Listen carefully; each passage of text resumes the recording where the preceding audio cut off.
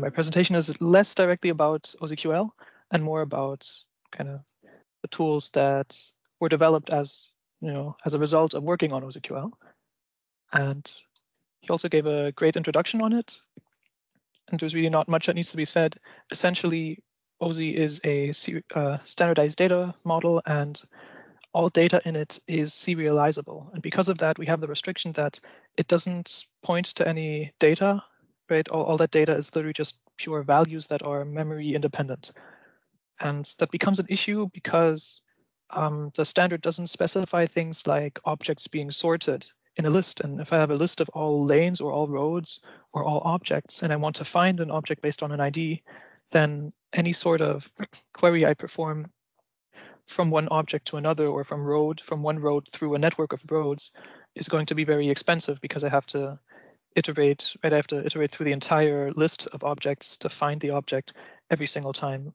And so it was obvious early on that we need some sort of library that reorganizes that data in a way that becomes easier to query. And that was kind of the origin, the conception of OsiQL. But as the title said earlier, I want to focus on some useful snippets that I kind of wrote along the way. And specifically, it'll be on these 4 topics. So the first one is that I want to use something like the requires keyword, and I'll get to what it means in a moment, from C++20, but due to restrictions, I can use only C++17 features. And I wanted to imitate that in C++17. Then the remaining points will build on top of that. The first one is a good reason to use generic free getters and how to implement them. Then based on that, we'll see how to succinctly specialize the getters that we're writing. And based on that, we can then move on to composition of classes using inheritance, which lets us save even more on like code redundancy. And in each of these topics, I'll try to focus on why I would even want this, so some sort of motivation, and then to move on to how to implement it and how it works a little under the hub, how the compiler makes it work. So the first one is type checking, or also duck typing. We want to know if I get a type that I'm not familiar with, if I can still use it as though it's a familiar type. And for that, I need to check if it has certain member variables or member functions that do what I would expect from a different type. And what motivated this in OsiQL is that I have a OSI namespace. That's where all the OSI data is in. And it's pretty much a pure data interface. There's no implementation of an assignment operator. There's no plus or minus that I can use for point types. And in this case, I'm asking myself, OK, how can I get the X coordinate from any of these types? And I also have my own OsiQL type where it's just an X member. But in these cases, I have to call some different function to actually access either the X value, or I have to first access the underlying point type of some other point type. And now I want a uniform way to access the X coordinate, because I'll have lots of methods that, for instance, want to get the distance between 2 chains of points. And then I'll have to compare the coordinates and perform calculations on them. And so the simple, naive way to go about this would be to just implement a getX method for each of these types. Now, I'm not happy with this because this example isn't too egregious, but we have some duplication here. Right? We have essentially the same implementation for 2 different types, once for vector 2D and 3D, and then once for boundary point and logical boundary point. And there's also quite a bit of noise. We have always this double getX every time. It would be much nicer if we could just have a single implementation. And then inside that implementation, we disambiguate the different cases. We check the different types and perform different calls based on that. And what's also an issue is that these are all different types. Even some of these are external types, some of these are my own, like OsiQL types. And chances are these implementations are going to end up in different files. And so if a maintainer looks at the code and they want to find a special implementation, they'll have to search the entire project to find all the getX implementations and then select the getX version that they're actually looking for to see how it operates. And so that's another reason why it would be nice if we're all in just one single implementation, because at the end of the day, behaviorally, it does one thing regardless of the type. So lots of reasons, right, why I would prefer a different way to handle this. And in C++, in C++20, the way to go about this would be, or one very good way would be to essentially have one getX implementation and then to use if constexpr paired with requires to check what this type can do. Now, if constexpr, right, that's a compile time feature, and it allows the compiler to look at the type that's it's essentially evaluate the expression inside the constexpr at compile time, and based on that, generate an implementation for that function. So if we're passing a type that has x as a function, then this in the resulting binary at the end after compilation, well, we would only have this expression here inside the implementation, and the rest wouldn't even exist. So this doesn't have any sort of performance cost. And the requires keywords essentially checks if the command inside these braces is a valid expression. And if it is, then it kind of returns true. And so this if condition would be true and would enter the inner block. That's great. We can just check, does our type have this syntax, then use it. And we can try all the cases. And at the end, if none of them match, we can give an error with a little bit of a error message to be a bit more detailed. But in C++17, we don't have requires.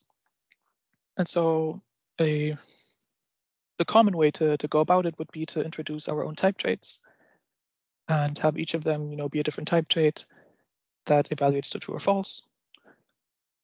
And that way we can check these things. But then how do we implement those? Well, one way would to be take a type trait, give it a second template type that's kind of automatically derived. And in this case, for the default case, the value would be false. And then we write a specialization that here uses void t to evaluate whether the expression tx is a valid expression, right? It doesn't do anything with it, but it just looks, does tx actually exist? And if it does, then the value should be true. And we can do a little alias here to not have to write this : value and keep it nice and short. But there is a bit of a problem with that, which is if a user now has their own type, it's possible for them to write a specialization here for their type that destroys this behavior that we're actually testing. Now, no user in their right mind would do this. They don't get anything out of it. But if we can avoid it, we should. And in this case, there is a way to avoid it. And that's not to use a type trait, but instead to use a template function that we're overloading. And so here we kind of do the same trick. We have a default type. And here this default type gets assigned if the expression is valid to the type of that expression. And then we have an overload where it's going to be the alternate case. If this isn't a valid expression, then substitution failure occurs, and the compiler will simply select the other version that is still valid, and that one will return false. But in this case, we still have a problem, namely that a call to this function is now ambiguous. Both of these, we can resolve this by changing the signature of the default case or the invalid case by making it variadic. And this way, the compiler will prefer whichever matches the exact number of arguments. And only if there is no match, then it'll choose the variadic version. And now this hasx works as we want it to. And we can make a little improvements. If I go back, you see here, this is like the second template type and it's defaulted. And that also kind of addresses Jan's concern earlier, is that here I could just add a bogus type. But if I make that dependent and move it into the return value, return type, I mean, then this is no longer an issue. Now, if a user mistakenly adds a second argument, they're going to get false as they should, and we're perfectly safe. Right? There's no messing it up anymore. That's exactly what we want. So now we can use this hasx and test it. I have a structure x or class x, and it has an x value, and another function x, which has x as a function, and it behaves exactly as we want. Hasx returns true. has x a function x is false, because in order to actually access x, we would have to call it instead of it just being the name. And as a sanity check, a case like an integer doesn't have x as a member, and so that too is false. And just as an addendum, if we actually now specialize a has, should be an x, if has x void, then we would have to not say t : b, but we would actually have to check the call of b. So we have to instantiate b and then see if we can call it as a non-static function to see if that function exists. But I'm still not happy with this. But yeah, so the issue is I have so many overloads, type traits or function overloads I would have to define, because this is just for x, and I would need lots of other versions for a function and for other types. So what I would like is something in a syntax similar to this, where I can put the expression inside as an argument. I can pass it and have a common name for all tests. But obviously this wouldn't work because x isn't a valid expression in this context. So the realization is that what I need to do is to make x dependent on an unknown type. That way the compiler can't check it outside of a template resolution context. And the way to do that is, well, I have to supply an unknown type, and I can do this by passing a lambda. So now if I combine this and I say hasMember receives a lambda with this expression, I can define it such that I'm now in a template resolution, right? I have two versions of hasMember, and one of them has a return type that requires the expression of this lambda that I'm passing instantiated with the type that I'm testing for to be a valid expression. And for that, right, the compiler would have to be able to instantiate that lambda with that type. And so the expression has to be a valid expression for that type. And then we'd return true, otherwise we'd return false. And this is exactly what we want. It works in all of these cases. Not sure if I have too much time to show you the compile explorer, but essentially here now I don't have to add any more type traits. I only have these. I have a macro that keeps it nice and short for me so that I can now just test hasMember and function wrapper fails with B. But if I actually pass a function, then it would succeed. And even if it's overloaded, if there's a different version, then I don't have to add another specialization. It just the compiler creates it for me. So everything here works as we want it to. This is a really useful trick because now we can essentially imitate the requires keyword inside an if const expr from C++20 inside C++17. So we return back here. Yes, and so this is how it would look like if const expr hasMember. It's really nice and compact, and it does everything we want. So using this, we can now move on to generic free getters. And the motivation for those are that, say I have these three cases, I have they're all inside a function, and I don't know, like the type of the container I'm receiving might depend on the template type of that function. And so in one case, it might be a vector, and I just want to call a function on each item. In another case, it might be a map, and I still only want to select the item inside these pairs of items, and then do the same thing. Or it might be a map of a pointer. And depending on my object type, right, I would have to overload my function to deal with each object type. I would much prefer it if I could just have a sort of common getter that returns the object I'm looking for, and then I have this common interface that I just interact with. And additionally, what I'd like is that this get method can be specialized for different types, such that it'll look for specific function names or member names, and return the result of those for me. And so since we need to be able to specialize this for individual types, this time we can't use a function overload. We actually need a type trait. And so we have a common function object that has this call operator. And in usage, this would look like this. We would have get length. We would have to instantiate that object, and then we could call it on an argument. That's not great, but on the other hand, we have this benefit that now if I want to extract some type from an object, I don't have to write some kind of lambda there. I can just use this function object and pass it along. But I still want this syntax here to be slightly different. So I can define a free function that calls, that like constructs this function object and then calls it on the argument that we're passing. And now we have the best of both worlds. We can pass it as a function object when we need, and in all other cases, we can just call the function directly. And in the execution, it would look like this. So we instantiate the object inside the get function and pass along the argument. And inside the function object, we then call a default implementation that's going to handle the previous cases, like checking if the input is a pair, and then returning the second element, or if it's a pointer, to dereference the pointer, and then to check all these cases.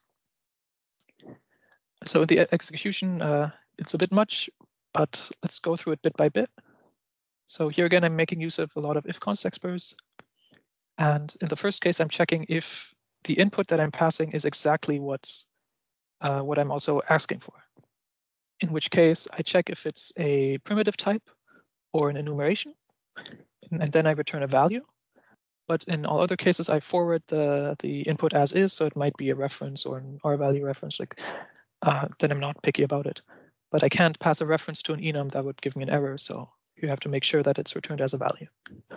Then if the types don't match, I try other cases. I look if the input is actually a pointer, in which case I dereference the pointer and then call the whole cascade again on that dereferenced pointer. And if it's not a pointer, then I check if it's a pair, do the same thing. So here I have another type trait that I defined, which essentially just checks if calling get on this object, so on the first of that object, would not return void to me. You can see that here in line 25, where I return nothing, so I return void. And so these get calls would return void if there is no match. And that way I can check if first would match, that contains that type, then return the type from first, otherwise return second. And yeah, then we have some more cases. So if it's a reference wrapper or a smart pointer, I can look for get. And if it's a step optional, I can look for a value. And now this handles a ton of cases for me, and I don't have to think about how I'm passing data through my functions. This get function, as long as I call get at the end of it, I can just use it as though I receive it as a reference or a value, depending on the type.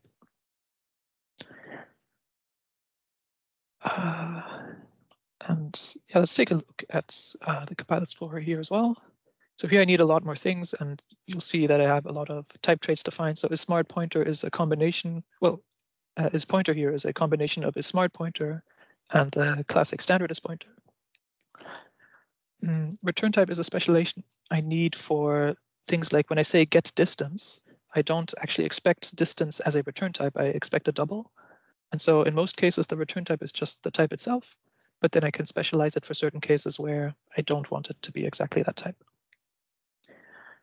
And yeah, there's a lot of little things, and I'll share links to these godbols at the end. I think there's some code that you might want to harvest and reuse in your projects if you ever find yourself in a similar predicament where you have these different cases and you want to cover all of them.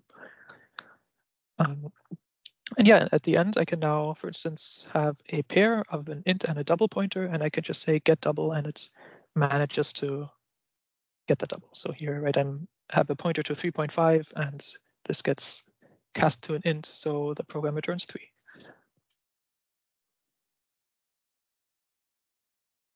Right, so now we can move on to the third point, which is succinct trait specialization. So we just defined this get function object, and we'll have to specialize it for essentially all types in OsiQL. One example would be getLane, where I don't just want it to find pointers to a lane or pairs that contain a lane. I also want it to look for objects that have a getLane method or lane as a member variable. And in those cases, I then want to return that. So the specialization would look like this. We specialize the type, provide the call operator, and if our methods or members aren't present, then we do the default gets. Now, I don't want to do this for every single type in OsiQL. And so what would be nice is if I can define a macro that does this for me, that generates this code for me. And this is actually very common practice with libraries. One example would be Boost, and this is also from OsiQL. I register certain types in OsiQL to be compatible with Boost methods. And in some cases, it's just a single line where X and Y are members of my XY class.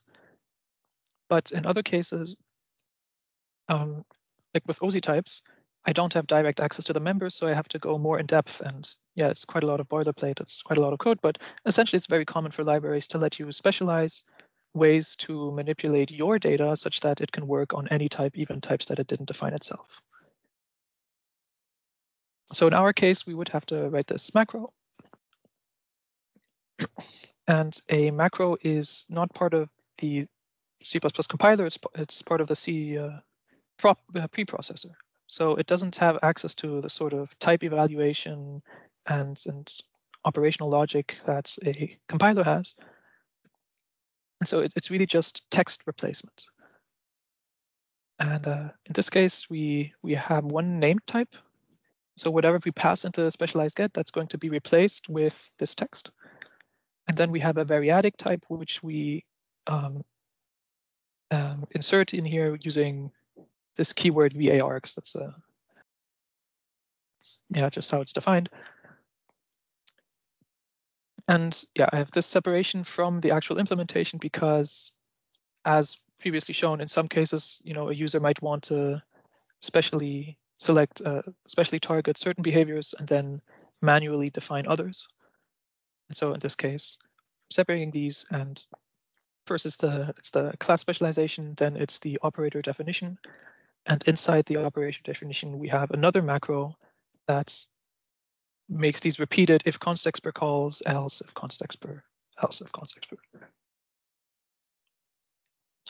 And the way this text replacement works is that everything is going to be replaced before compilation in a single line. And so we can't actually have line breaks, so I have to add a backslash at the end of each line. I wish I could go more in depth into macros, but I think this is enough to get a vague idea of how they work.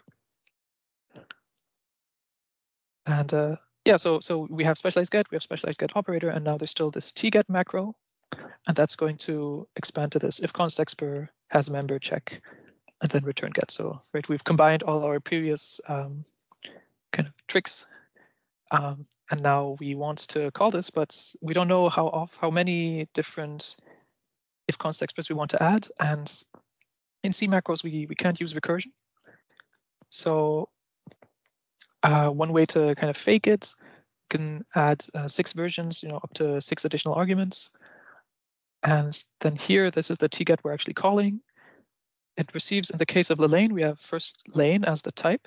Then we have get lane as the one way to access it, and lane as the member variable, a third way to access it. So we have 3 arguments. And so this expands to 3 arguments plus these 6 arguments, so a total of 9 arguments. And this is another macro, so this will expand. And all it does is it expands to the 8th argument we're passing, which would be this tget2. And then tget2 with the arguments we're passing would then expand to this definition in line 8. And we're essentially getting this unrolled fake recursion where it now expands to tget1, else tget1 first with get lane and then with lane. And so we have if const expr, and then has lane get lane, or has type get lane, yeah, and then else if const expr has type lane. So that will automatically generate these for us, and now we can use it by setting the set return type. That was from previously, but yeah, we can specialize this now for each of our types, and it's really nice and succinct and covers a lot of ground. And here in the case of my road, we have get road and road, but I also wanted to work with types that only have a get lane method. So they would have to call get lane, and then on get lane, they would have to call get road. So a nice way to do that is to tell it, oh, you can also access the road via get lane. So I can also provide these accessors, and it'll just, all at compile time deal with the different ways to access the road from any type. So this brings us to the last addition, which is that I have a bunch of structures that contain different data. And usually these are outputs from certain queries you perform inside OsiQL, like getting all objects on a route, and you want to have them sorted by distance. And the route consists of nodes, so you would get something like a relation. And in order for these relations to be sortable, I actually don't want to store the object. Well, I certainly don't want to store it as a value because who knows how big that object is. But storing it as a const reference or something that would prevent me from reordering the array in most cases, or the vector in most cases. So I actually want to store it as a pointer, but I don't want the user to access it as though it were a pointer. And so I provide this get method, but at the same time now, the user requested a set of all traffic signs along a route. And so I would have to specialize this for traffic signs because I want the interface to be nice and easy to use. And you can notice how all the things, like if I have any more behavior related to a relation, then I would have to duplicate these implementations. And so it becomes obvious quite quickly that we want to reuse implementation here. We want to say if this is a template type T, then I want to define in one place that it'll always have a get traffic sign method, and that I could reuse this for all three of these structures instead of having to specialize them and having lots of duplication. And so the idea is to have these structures all inherit from a has class. And I tell the has class here, in this case, you store the object as a pointer, and then the rest remains unchanged. And what this has class needs is it needs a get method, so that if I don't know, if my template type is dependent, that I can still access the underlying type without needing to know the name of the function.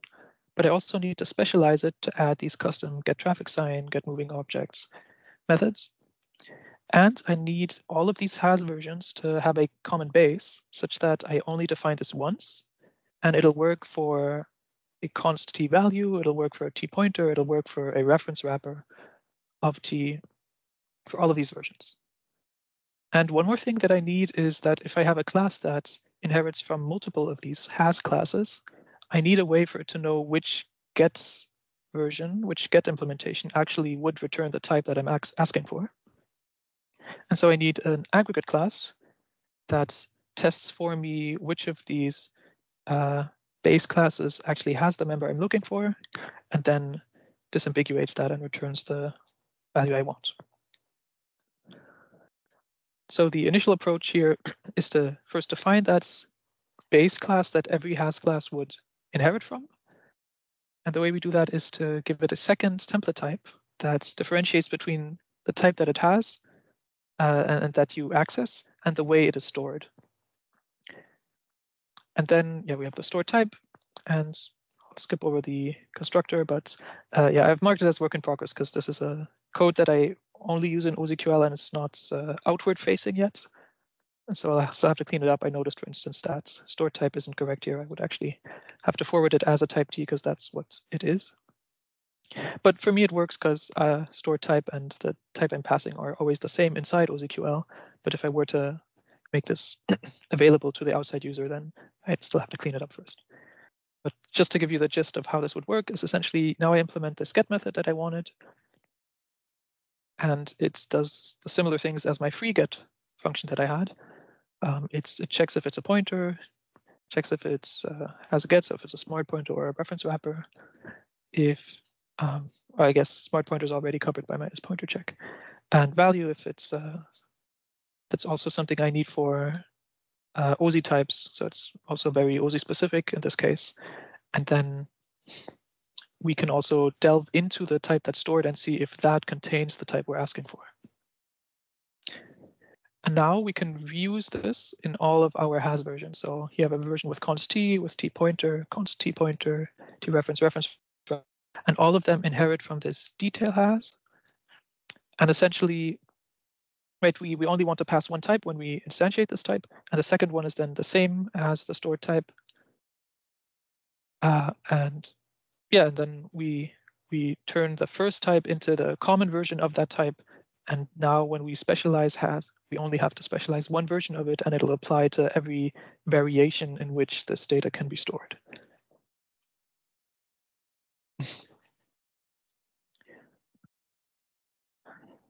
Now, when it comes to the aggregate class, yeah, we have an aggregate that has multiple types, and it inherits from each of the has for the type individually. And now we have to implement get in a way that it finds out which type actually has the type we're asking for. And the way I do it here is to essentially check, I pass every type that it has, and then one by one, I look at the first one, and if it doesn't have it, I discard it and try with the next type. And then here I'm checking, the type I'm using for it is void v, so we know that my get method returns void if the type is not found inside that object at compile time. And if there's no types left, then I return void as well. But if it isn't void, then I can use the base class with that specific type and use its get method to return the value I'm looking for. And now when it comes to specializing this has class, I essentially have one version that's inherits from the detail has version. And I can add my own method. So I can have a const version of getLane, a non-const version of getLane, same with getRoad. And so these would be the common things that any class that has a lane can also directly access its road. It can directly access what side of the road it is on. And this keeps my interface pretty flat. Like I don't have to make these long chains of gets. And yeah, it keeps the interface of OsiQL nice and short. Whew. Now, yeah, I also have a work in progress here. That would be nice if I could make this specialization into a macro as well, but I haven't used it that often yet that I would need it. So OsiQL is still growing, and at its base are all of these little nifty tricks that I'm using to keep the work I have to do in order to implement methods pretty low, and means I can iterate on it quite quickly. So yeah, that's all I've got. Thank you for listening to this talk, and feel free to take a look at the OsiQuery library repository.